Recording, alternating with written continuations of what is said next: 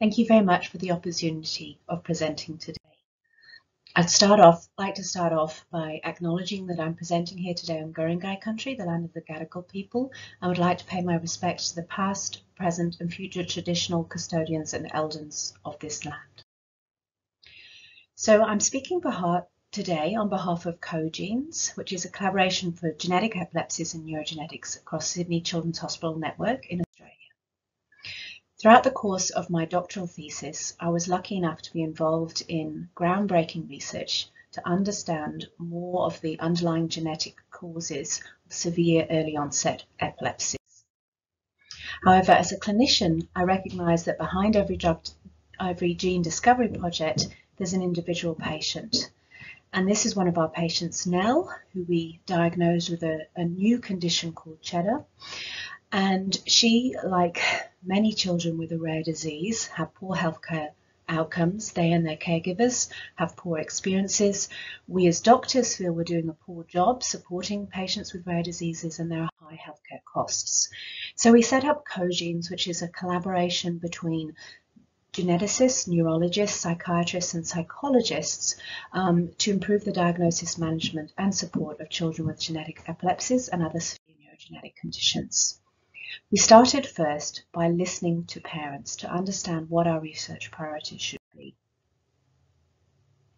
We held a genetic epilepsy family day. We did our PhD student, Suzanne Nevin, conducted a systematic literature review about information and support needs. She conducted interviews with 25 of our families, and we also started a consumer reference group so we could hold focus groups with families of children with genetic epilepsies to understand how our research should go and to get feedback as our research was developing.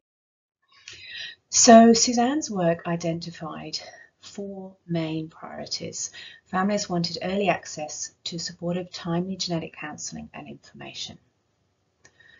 This is a quote. "It was a bit overwhelming when we were given that diagnosis and when you Googled. At the time, everything was bad, really bad. It was very hard to sit and read these articles and not being a doctor and not really understanding what a lot of the terminology meant." She also identified that families wanted practical supports to navigate the health, disability and education sectors. And here's one of our families talking about the difficulty navigating systems. I really need to spell things out to people in order to get the services and supports that I need, and that's hard for me because it's obviously emotional. She also identified that families were struggling to access specialised psychological supports.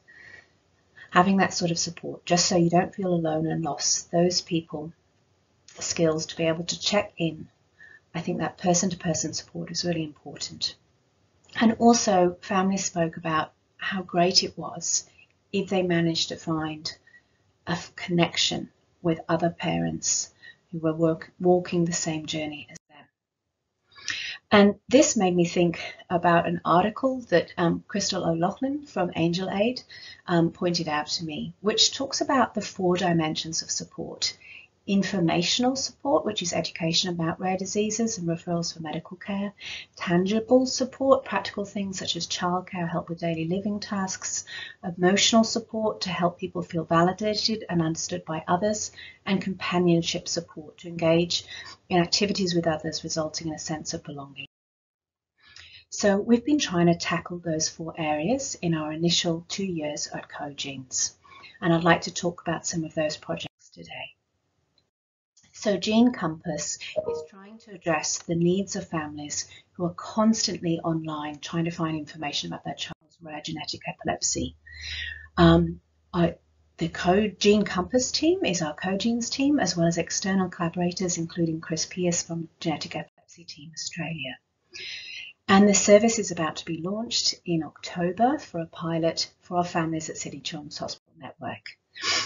The idea is that families can call into an information linker support and get information directly tailored to their child's diagnosis.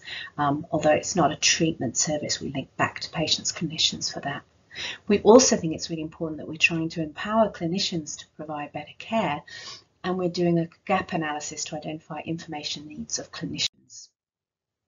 Information that's generated from the Gene Compass project will not only go back to individual families, but will help us populate more websites on our Paediatric Epilepsy Network New South Wales website, which is an epilepsy support and information website, which is reached currently by over 40 countries.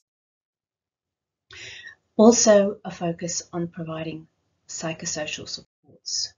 So Suzanne Nevin, our PhD student, worked with Professor Ken Nunn, a very eminent child psychiatrist, to look at the themes that were coming out from her interviews with families and develop a suite of video resources to talk parents through the 6 important themes that emerged from those interviews using a positive psychology approach. We've also conducted a pilot study in collaboration with exercise physiologists, Grace McKern and Simon Rosenbaum, to look at the impact on families of a short intervention involving exercise and peer-peer support, which had great initial responses, and we'd love to expand that, and in particular to work with Angel Aid to think about some ways that we can really improve the resiliency and peer-peer connection of families. We're also delighted to be holding our next Family Day in October. But my research has also expanded to think beyond genetic epilepsies, because really as a clinical geneticist, I realise there needs to be an improved model of care for all children with rare diseases. And Helen Clark's words are some that keep me going. No country can claim to have achieved universal health care if it has not adequately and equitably met the needs of those with rare diseases. In Australia in 2020, we launched a national strategic action plan for rare disease with 3 pillars: awareness and education, care and support, and research and data. And at Sydney Children's Hospital Network, we've been working on a new model of care called Gene to Care, where all rare disease patients are offered the opportunity of consenting to be part of a rare disease patient registry, linking to undiagnosed disease programs, linking to effective multidisciplinary care, and to our pilot if they have genetic epilepsy of Gene Compass. We're also looking at how, in collaboration with the UNSW, we can improve the genomic health literacy of those most marginalised in our society, including individuals with intellectual disability. And I'm very pleased to be awarded, as part of a team across Australia and in collaboration with our peak body Rare Voices Australia, a grant which will be looking to improve rare disease awareness, education, support and training. So thank you so much for this opportunity of participating in this amazing conference, and I really wanted to highlight that this is the work of many, many individuals, part of CoGene's team and also other teams across UNSW, Sydney Children's Hospital Network and beyond. Thank you very much for your time.